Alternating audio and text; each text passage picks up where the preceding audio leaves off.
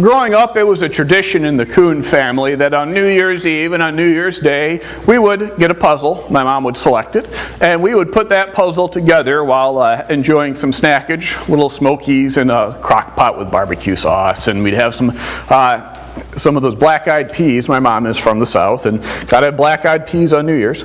And all in all, it was a good way to spend the day.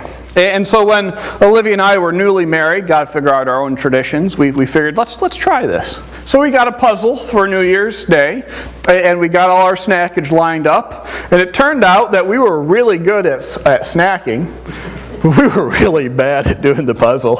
That poor puzzle, it languished there for days and days. And Olivia actually reminded me at one point, we threw a tablecloth over it because we weren't ready to give up and concede defeat, but we needed to eat dinner. So eventually we shoved the poor puzzle into its box and put it out of its misery.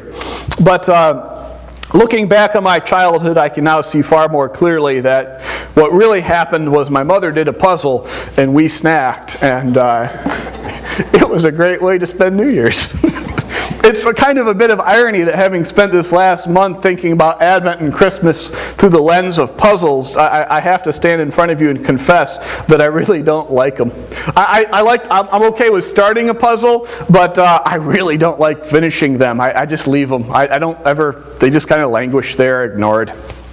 All right. We are today in the 12 days of Christmas. We're in the middle of what's called Christmastide. It's the season from December 25th to January 6th. If you count them, it is the 12 days of Christmas.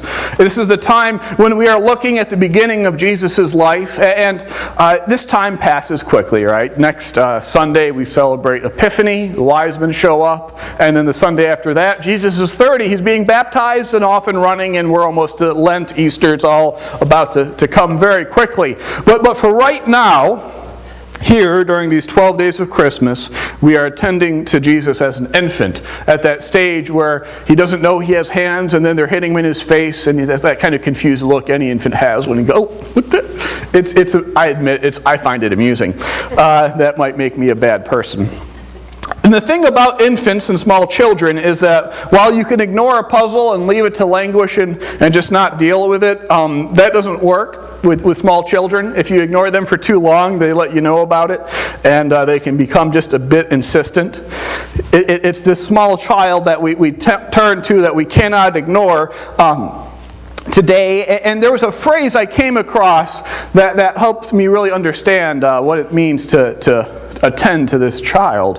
A phrase I came across in the prayer of a fellow named Stan Hauerwas, something essential about what it means for a child to come to be with us, God with us. In any child, and especially in this child, there is this amazing combination of infinite hope and infinite patience. In any child, there's this combination, but especially in this one, there is hope and patience that is both combined here. And this is at the center of the mystery.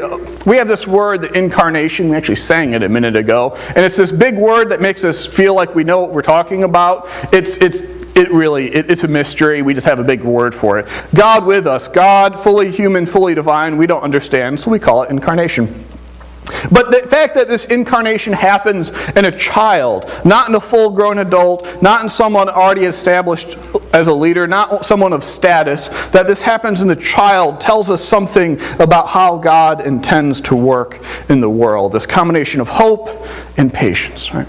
If you look at any child, there is always hope. There is always hope for what this child might do, and you don't know what's going to happen next. You just know something is going to happen, and you have great hopes for any child. And this is what the Gospel of John is getting at. It strips away all of the usual trappings of the story. Mary, Joseph, inn, donkey, all that stuff goes poof as John tunnels in and gets to the core of it, where he says that this is the light coming into the world.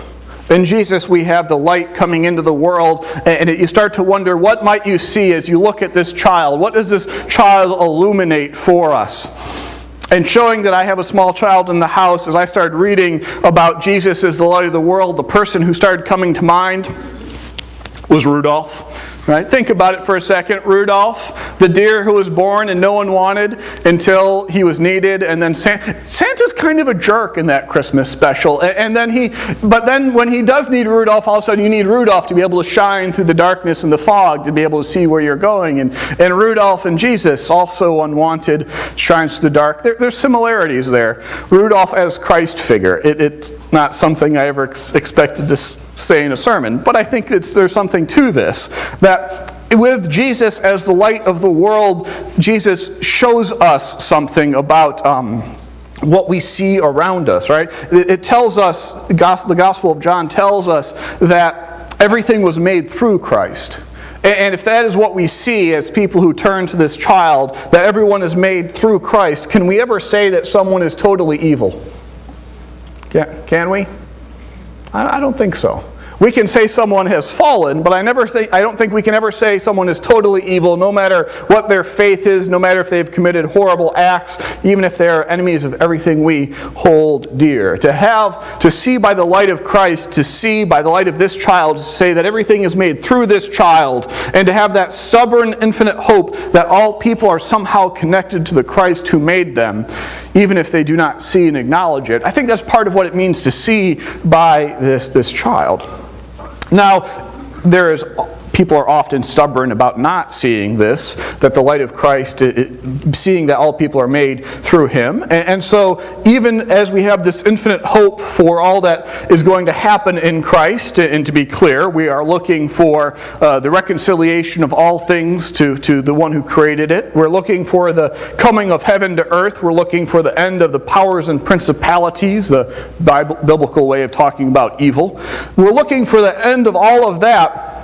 But we also need the patience that comes with having a child. Because if there's one thing that every child demands, it's patience, right? If you're going to have a kid, you're going to have to learn patience. It doesn't matter if it's my child or whether it's the Christ child. To potty train takes a while, right? Jesus had to be potty trained. Can you just imagine what that means? Jesus had to be potty trained. It had to happen.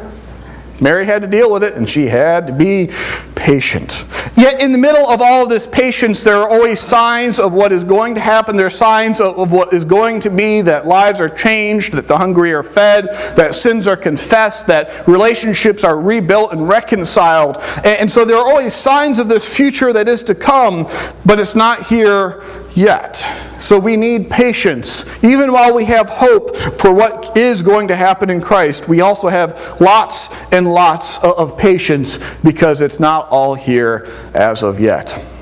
Having a child in the house, I saw it described online as a toddler is an emotionally unstable, pint-sized dictator with the uncanny ability to know exactly how far to push before reverting to a lovable cuddle monster. And that seems both right for small children, and it seems right for our stance as Christians. There are times when the world seems broken and we cannot take any more of it, and we are struggling with our family, with friends, with our community, with life, and we cannot take any more of it until something happens and we say, but that right there, that was the presence of God. That was God's peace. That was God's hope. That was right there. That was the light of Christ, and thank God for it, because the light shines and the darkness cannot overcome it. We are in the Christmas season, a time when we celebrate that a child is born, and so we hold on to both the hope of what the child brings, but we hold on in a way that is sustained by patience, because it takes patience to hold on to that hope for what is yet to come. Anyone who has raised a child knows this. Hope and patience are combined, because, who here has tried to rush a small child recently?